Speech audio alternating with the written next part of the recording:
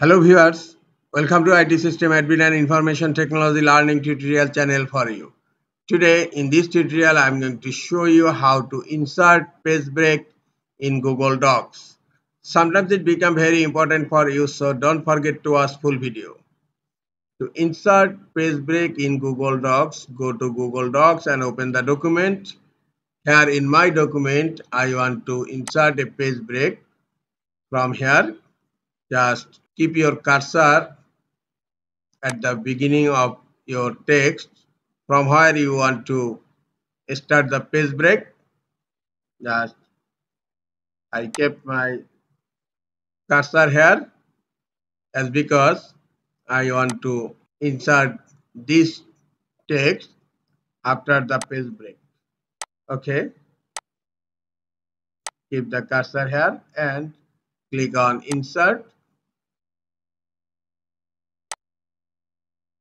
Scroll down and here you will find break and go to page break here.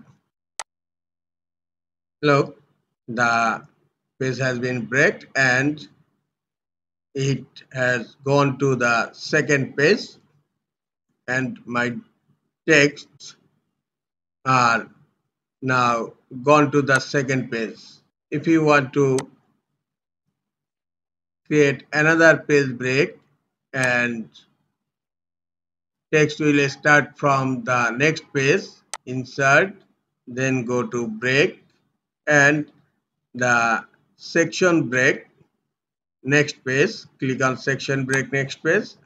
Look, you will find a blank page here. This is called section break.